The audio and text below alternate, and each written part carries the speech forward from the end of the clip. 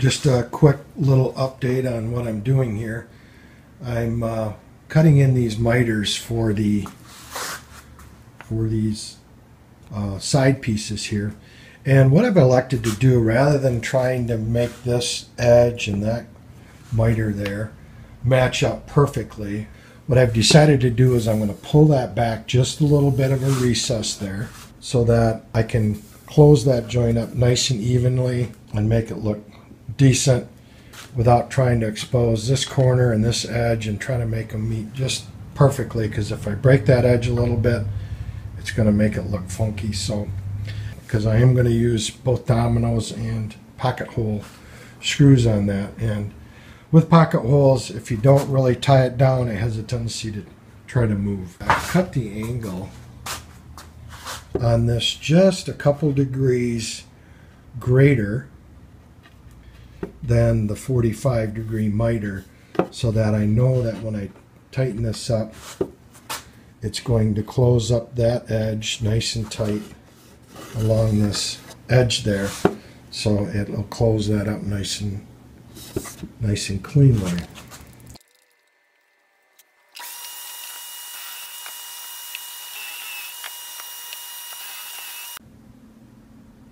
You know, one of the beauties of working with a domino, remember I just said I had a gap here?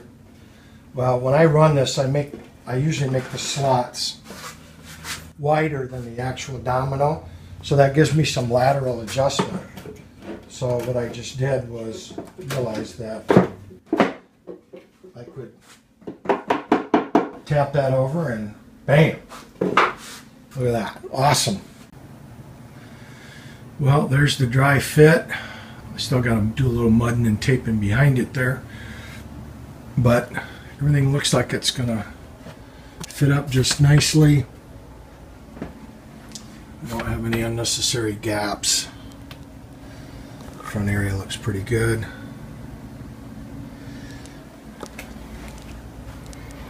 I need to go in there and do some sanding and start the finishing process, but I think the missus is going to like it.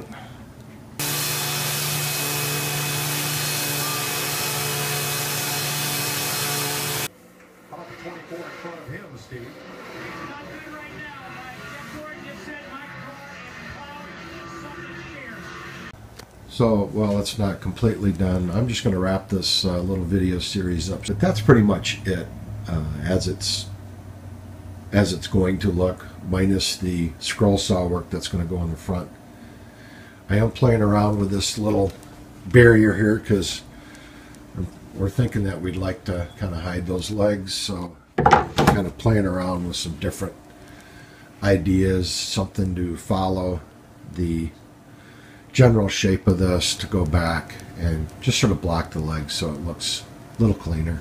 One of the things I did find out and I had to contend with, I glued down this piece of oak veneer plywood. There's really no good place to clamp it other than along the front edge. I just used my brad nailer to try to hold it down and put a bunch of weight on it. Well, I put way too much glue on there. Developed a hump midway through those center supports through the back. The thing rocked back and forth, so I spent about 20 trips in and out of the shop trying to match that contour in there with my block plane and all that, just to try to hollow that out and make it fit. I probably could have put some little rubber bumpers under here to raise it up enough to compensate, but I really wanted it to sit a little bit tighter to the top. Amazingly enough, it's still level, so that's all good. And if you can tell by the sound of my voice, I have a cold.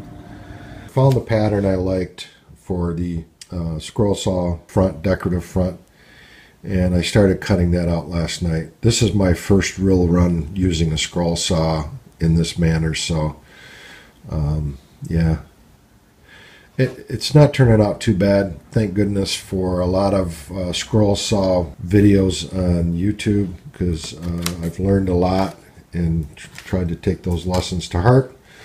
However, there's nothing like doing it, and I need to set my scroll saw up a little bit better. So that's the pattern. That's one panel. This will be the other one. They'll be identical patterns. As the seasons go, we can change these out and, you know, Christmas and Thanksgiving and whatever.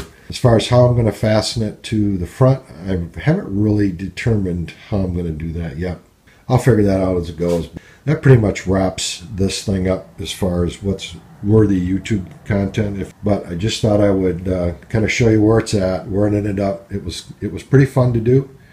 Had a few challenges and I learned a few things. So that's it. Thanks for watching, and we'll talk to you later.